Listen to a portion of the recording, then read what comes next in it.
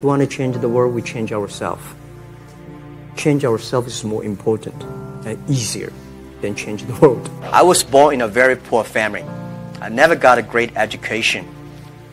I failed all the examinations. For what reason, I don't know. So I applied jobs for 30 times, got rejected. I went for a police, they said, no, you're not good. I went to even the KFC. When KFC came to China, 24 people went for the job. 23 people were accepted. I was the only one guy. And we went for police. 5 people, 4 of them accepted. I was the only guy that I received it. So for me, being turned down, rejected. Oh, by the way, I told you that I applied for Harvard for 10 times, rejected. If we want to be successful, we should make a lot of mistakes and never give up.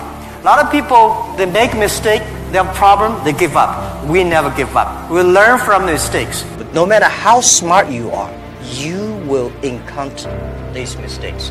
You learn from mistakes not because you will be able to avoid mistakes. You will able to, when these mistakes come, this suffer comes, you know how to deal with it, how to face it.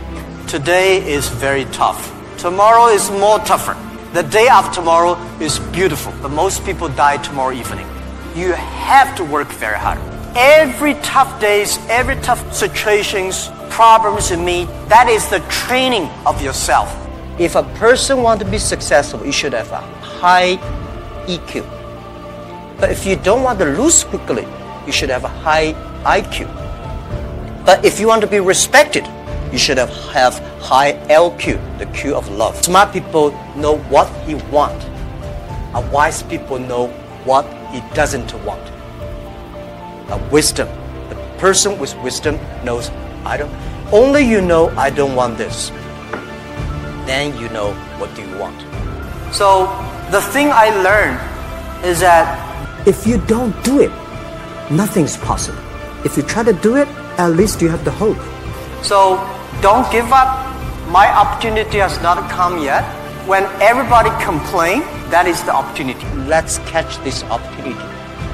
If you complain, the other people catch it. If you catch the opportunity, embrace it now, you will be the next Alibaba.